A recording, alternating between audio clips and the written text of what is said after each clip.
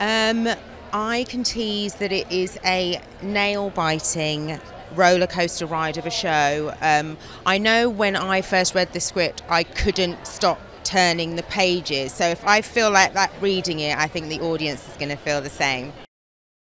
Well, it's sort of interesting as an actor because obviously you're going through one emotional journey, and so you have to really track that as you move through episodes, and working with two different directors as well. So not only do they have to know where you are at any given time, you have to know where you are. Whereas, usually if you're going from one point in time to the other, you can sort of skip to a different emotional point. But so that bit was quite challenging, but it also was really nice to only have to wear one outfit. Yeah, I mean, it's such a great cast.